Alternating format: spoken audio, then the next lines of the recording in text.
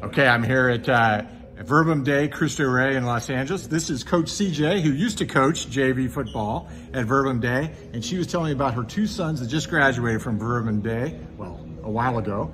And I want you to tell the Cristo Rey Network, the family, about your two sons.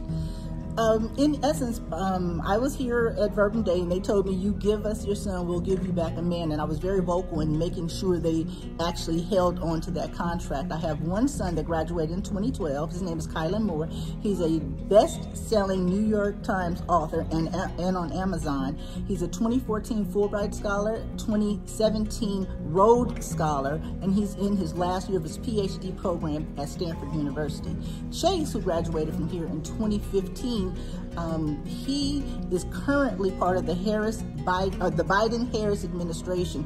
He is a presidential appointee as an assistant to the Secretary of Education. So he's writing and implementing policies that our children are working with right now. And both of them played football while they were here at Verbum Day. As a matter of fact, I was one of their football coaches. I was the JV head coach, and I was on the varsity staff coaching for 10 seasons.